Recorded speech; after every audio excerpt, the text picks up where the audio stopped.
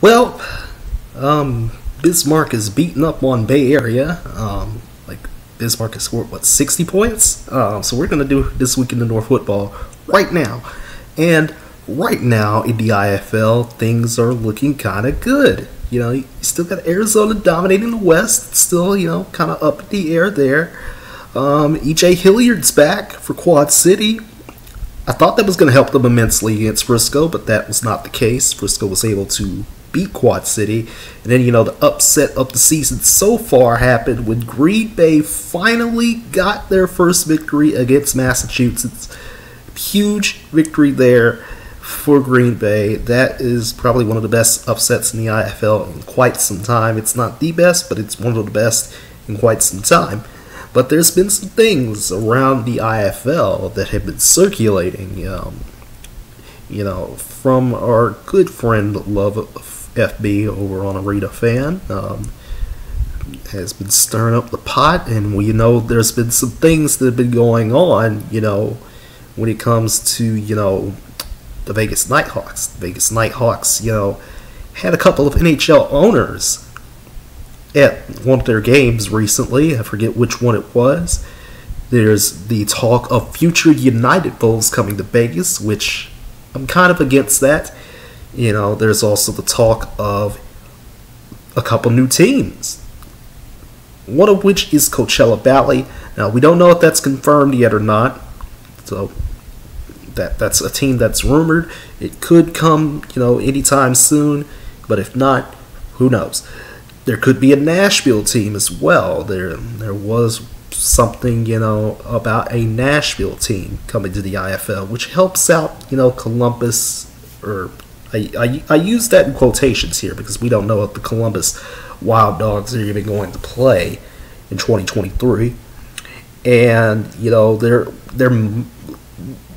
I got it mixed up. There might have been like 3 NHL owners there, but there might have been 5. So I'm not sure how many exactly were there, but the NHL partnerships with IFL teams have been working wonders so far. Frisco's affiliated with, the Dallas Stars and everything, and Vegas is affiliated with the Henderson Knights and the Vegas Golden Knights.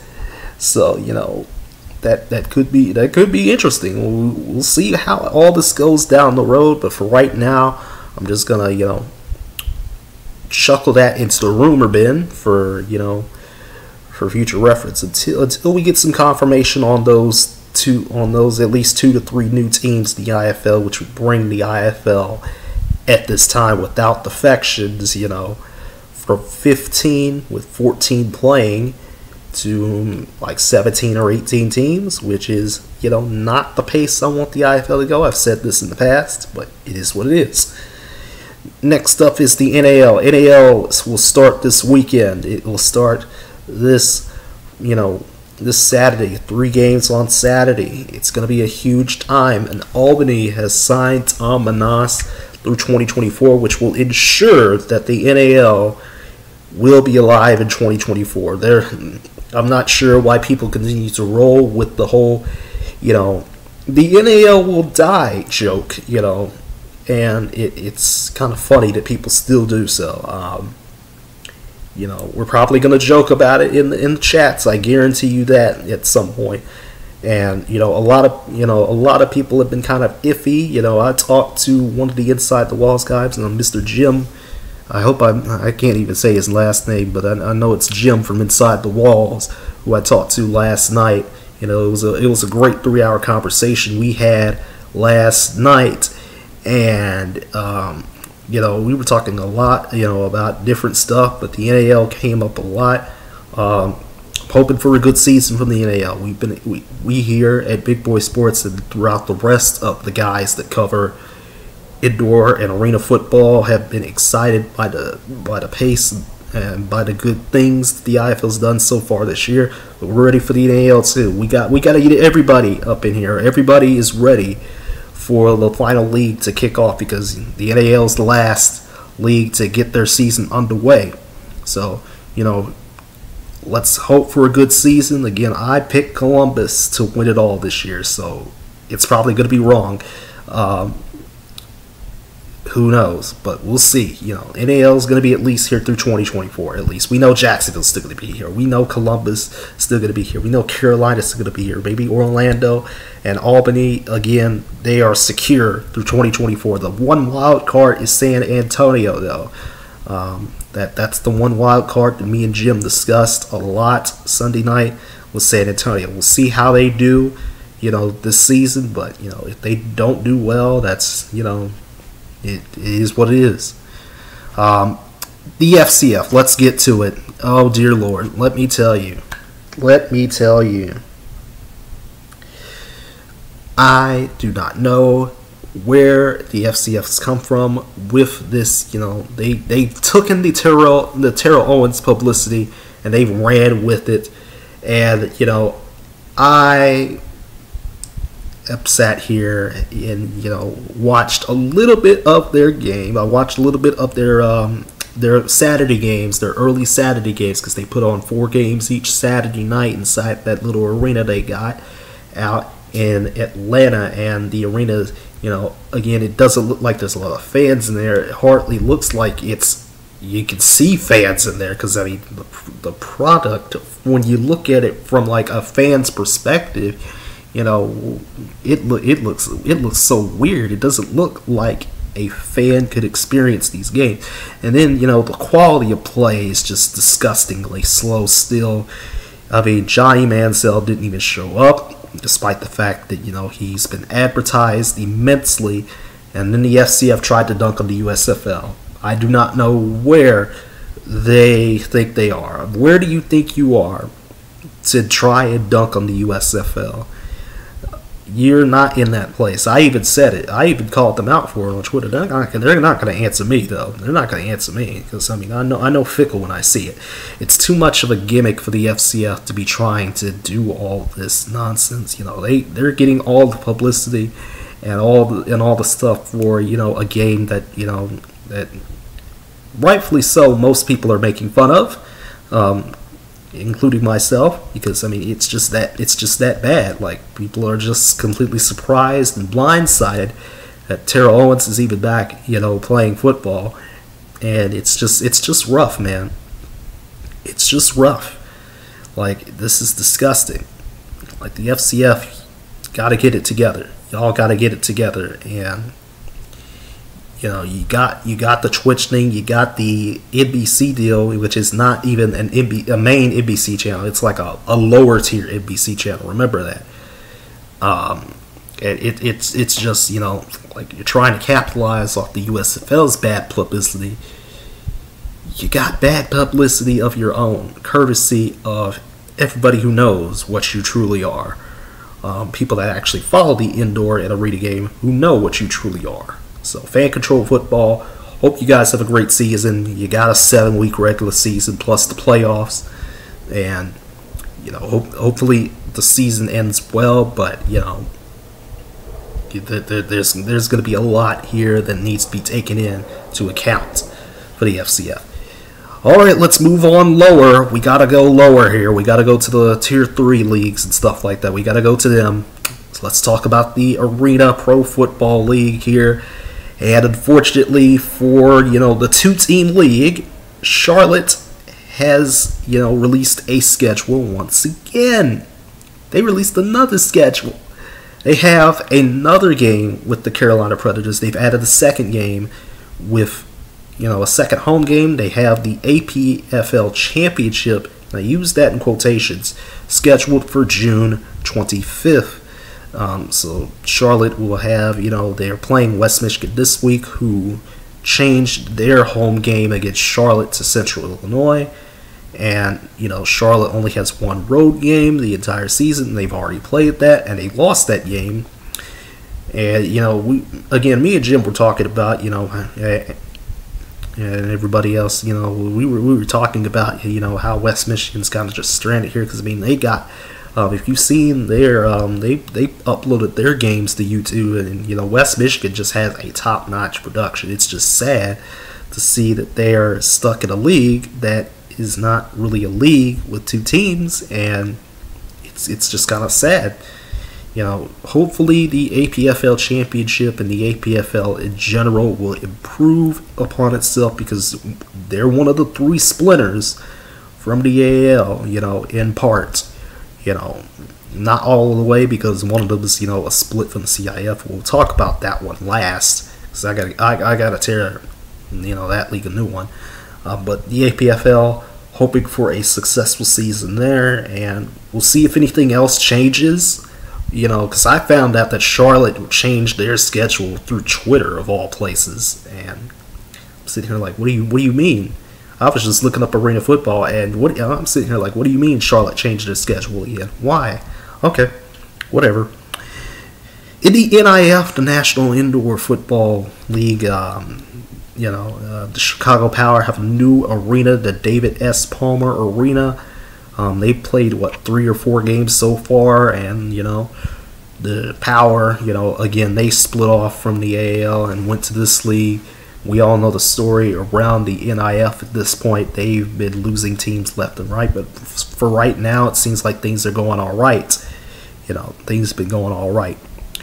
In the AIFA and the AWFC, because we'll group these two together, because Las Vegas, remember, the AWFC and AIFA have a scheduling agreement, so the Vegas Kings will go up to Idaho to take on the Horsemen in a filler game on April the 30th. That's next weekend, or the weekend after this one. And it's going to be interesting to see how that goes. We'll see if Las Vegas even makes the trip. We'll see if Idaho, plays well, because I believe AWFC streams their games on Facebook. The big issue here is that the AIFA still has not released a full league schedule. Only the Mississippi Raiders have a schedule released. They have an additional 6-game schedule. 5 games are in-league games. There's a non-league game in there, and that is running apparently from April 23rd to June 18th, so that should be the time frame that the AIFA will complete their season, in my opinion, but who knows? There could be additional games added. I haven't checked. I checked every other team's website. I checked the AIFA website. Nothing. So it's go time, guys. Your season has already started technically, and one of your teams has already released the schedule. Like one of your teams has released the schedule, and you, the league, have not. So I want to talk about black excellence and whatnot, like from the black man to a league that's been mostly black ran. Get this together right now. It's disgusting to see how one team has the schedule out and the others do not. There's some disconnect there. There's got to be something, because that website still hasn't been updated. It has not been updated since the Kickoff Classic. Last but not least, we got to tear the AFA a new one, because my God, the Arena Football Association, what a disaster this first weekend was for them. Just an absolutely disastrous display of football. What kind of opener do you have me looking at here? Shout out to Justin Kelm, I think, from Facebook, who got a lot of that footage for North Texas and Magnolia State. The game was delayed at the start. The turf had numerous problems. We're talking it's coming off and it's getting guys injured. That's, we know indoor football turf, arena football turf, can injure you, but this is the most unsafe turf I've seen in quite some time. Like, this is literally not supposed to be played on.